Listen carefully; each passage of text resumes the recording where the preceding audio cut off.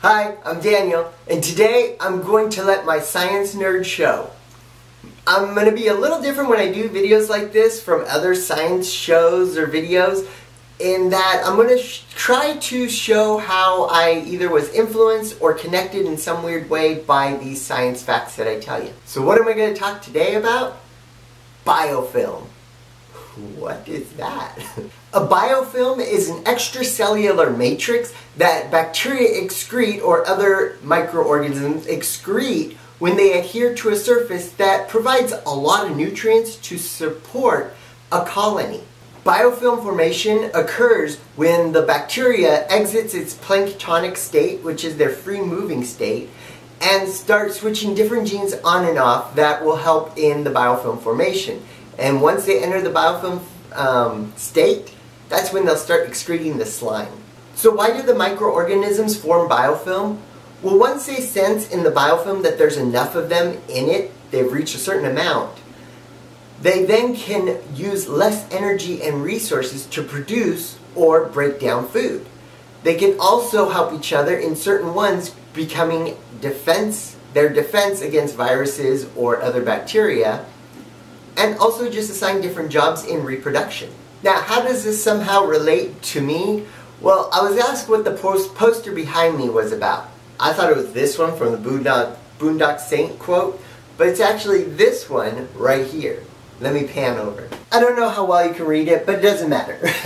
I'll just explain it. So I spent a summer at the University of Pittsburgh in Pennsylvania researching how biofilms were formed in Mycobacterium smegmatis. I'm trying to figure out the lighting here. But anyways, the post is pretty much describing how I created these plasmids, which the lab created. I inserted the DNA in there, the code to knock out and remove the certain genes I wanted to research in the biofilm formation. The poster is mainly covering one of the genes I knocked out, and this is the evidence proving that I did knock out the gene from the bacteria. It no longer was there. And this is what the wild, regular biofilm looks like. It's pretty cool, little film on top of the solution. And then this is mine that I knocked out the gene in the bacteria. Still formed a biofilm. Oh well, found out the gene wasn't that important, but still good to learn that, okay. And the second gene, the summer kind of ran out, so I didn't get to see the final results to see if it still formed a biofilm.